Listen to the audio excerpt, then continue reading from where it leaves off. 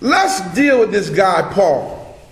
And for those who didn't hear last week, let's kind of understand right off the bat, let's lay the foundation that Paul made the statement, according to the Bible, that everything he taught, he made it up. Right off the bat, let's establish that. So let's turn to Romans 2:16. If you guys don't have Bibles, just keep notes if you don't mind. Romans 2:16. If you have it, say Ashe. What does it say? It says, in the day when God shall judge. In the day when God shall judge. The secrets of men. The secrets of men. By Jesus Christ. By Jesus Christ. According to my gospel. Everybody say, according to his gospel. According to his gospel. It says it plain as day right there in the Bible.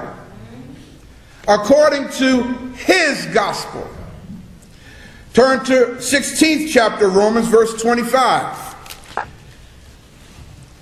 When you get it, read it. Tell me, what does it say? Now to him that is of power. And by the way, we're reading from the book of Romans, which is also known as the Pauline epistle, meaning it was from the mind of Paul. Okay? What does it say again? Now to him that is of power to establish. Now to him that is of power to establish you. According to my gospel. He says it again. According to my gospel. In other words, nobody else is saying this. This is what I'm telling you. This is what God revealed to me. Nobody taught me what I'm saying. I just want y'all to know that. I'm not saying Ray talking this. I'm speaking as Paul now. Okay, Paul would have you know that nobody taught him what he was saying. He didn't go to school for it. He didn't sit at the feet of those who were taught before him. But this came to him from God. And you know how it is, especially with black folk. All you got to do is say, the Lord said. God. Not even God. God told me to tell you. You know, I got a word from the Lord. And we get, what is it? It's amazing how God can speak to other folk and you want to know what he said, but God can't speak to you. What's wrong with your ears? What's wrong with your heart? Okay? How about 2 Timothy 2:8? Hold on to your seats, family, because the scripture that she's about to read now puts a big dent in your belief system. I'm telling you right now. 2 Timothy 2:8. Remember that Jesus Christ. Remember. Now check this out. This is some deep stuff. Remember that Jesus Christ. Of the seed of David. Of the seed of David. Was raised from the dead. Was raised from the dead. According to my gospel. According to my gospel. Do y'all see that? Yes. You see, this is what you call the gospel according to Paul. Paul is the one who came teaching this. Remember that. Jesus was raised from the dead according to Paul's gospel.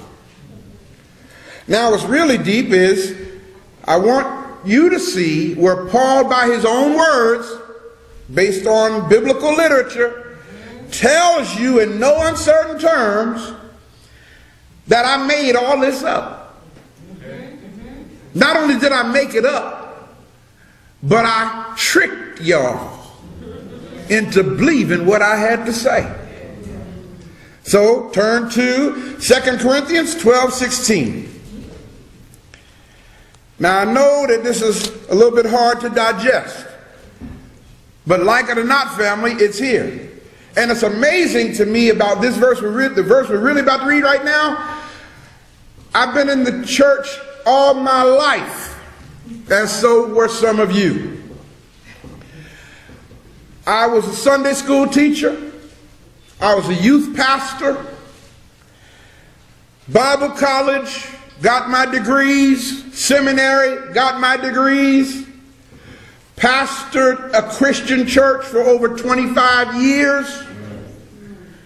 And in all that time, I never noticed the verse that we're getting ready to read right now. No one ever brought it to my attention. I don't know how. I read it because I read through the Bible many times. But this verse, for some reason or other, I did not see it. And I guess I didn't see it because I was blinded by the indoctrination that I had been cursed with. 2 Corinthians 12:16, what does it say? But be it so. Check this out, y'all. But be it so. I did not burden you. I did not burden you. Yes? Nevertheless, being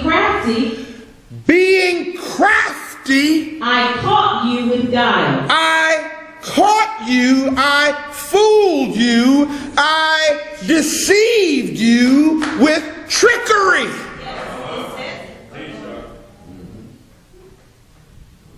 Y'all see that? Everybody say, ouch. Ouch. I know that hurt. Now here's the problem before going into the next part of this.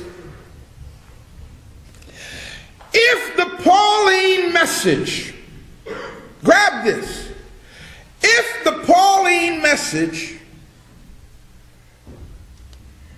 is a presentation of lies, strategically designed to deceive the listener and make them believe something that's not true as though it is true, if the Pauline message was designed to fool you, deceive you, and to catch you with guile, then that means that every minister who is today preaching the Pauline message is replicating or doing the same thing that Paul did.